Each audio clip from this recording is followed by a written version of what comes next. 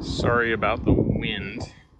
I got the body completely off and I cut it in half to make it easier to take to the dump.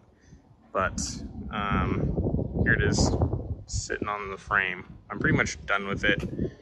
Obviously I'll put control arms back on so it's easier to move. But from here I'll just clean it up for a while, and then now I've got to get back on its Super Duty and get it completely running and going. And I still have no idea how I'm going to shorten this to fit on the 300ZX. I don't know if I should stretch the body of the Z, because where the engine sits compared to the wheels, I think the firewall is going to be way up over that engine. And then how narrow the Z is, the transmission, I don't know if it's going to fit between the seats.